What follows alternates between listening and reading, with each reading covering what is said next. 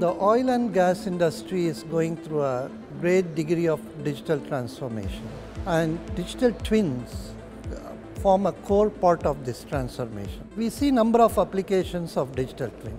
For example, we see a customer using electric submersible pumps, ESPs, that are used in the gas field, how they could be really used as a digital twin, asset twin, and predict the performance of the operation, and also provide when it could potentially fail so that we can take preventive actions.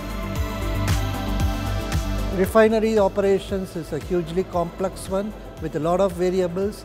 They use process twins and asset twins to optimize sustainability, energy usage, and also for mass balance.